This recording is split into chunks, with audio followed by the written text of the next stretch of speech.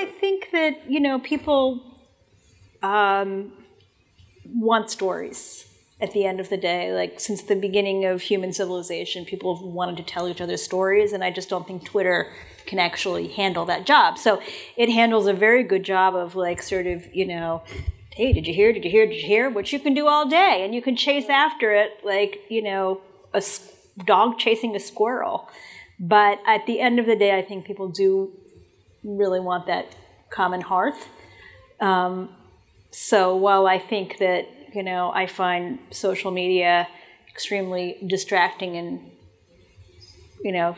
kind of leaves me feeling unpleasant when I've spent a day with too much time on social media. At the end of the day, I don't think it is a substitute for longer form journalism.